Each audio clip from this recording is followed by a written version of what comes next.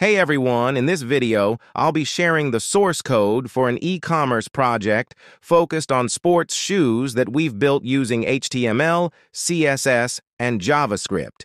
You can download the source code through the link provided in the video description. Let's dive in. First, let's take a look at the project structure.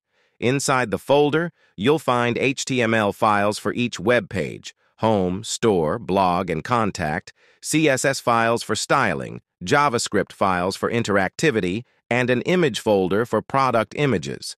Now let's focus on the key features.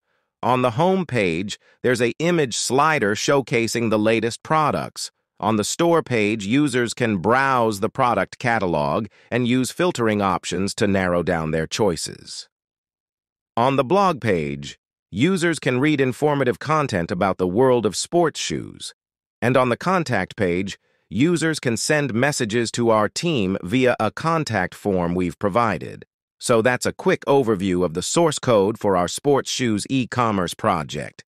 Feel free to download it and explore the source code yourself.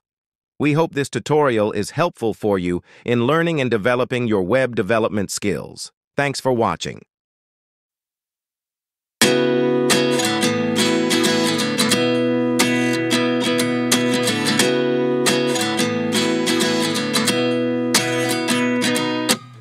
At 29 and I find myself wondering, what did happen to the last 10? I ran away with my life, fast forward, never turn back again. It's kind of funny that the more we pass time, the more we need to set them rewind.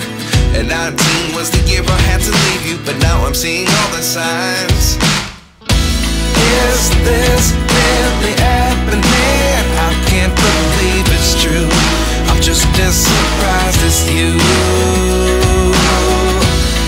Is this really happening? I can't be too sure, but one day I'll be yours again.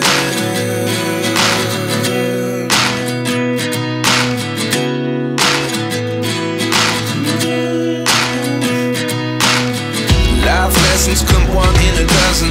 The other 11 get something from nothing. I sit here looking for an answer. Maybe